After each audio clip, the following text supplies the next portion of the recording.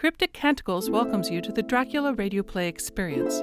Sit back, relax, and enjoy this full audio performance of Bram Stoker's masterpiece, released chronologically by entry date. Log of the Demeter, 28th July. 4 days in hell, knocking about in a sort of maelstrom, and the wind a tempest. No sleep for anyone. Men all worn out. Hardly know how to set a watch, since no one fit to go on.